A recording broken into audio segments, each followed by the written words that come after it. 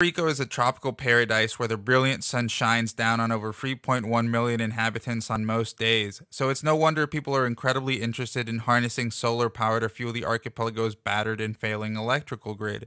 But the push for solar is mostly being taken on by community groups instead of the government, which seemingly remains tied to fossil fuels. Casa Pueblo, an environmental watchdog agency that promotes solar energy, has been a key part of the push for renewable energy by installing solar panels throughout the mountain town of Adjuntas, where the group is headquartered. They are currently in the process of developing multiple microgrids throughout Adjuntas, but recently began the work of installing rooftop solar panels on the low-income Alto de Cuba neighborhood, where they're planning to outfit 40 homes and one convenience store with solar.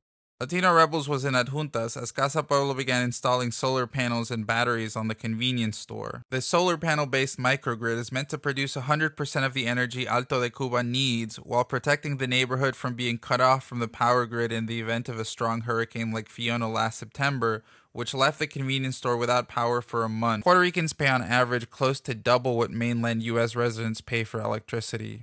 Currently, there are about 3,000 installations per month according to data from Luma Energy, the private company that controls transmission, distribution, and repair of Puerto Rico's electrical grid. Studies have shown distributed rooftop solar could power the entirety of the archipelago with only 60% of rooftops covered,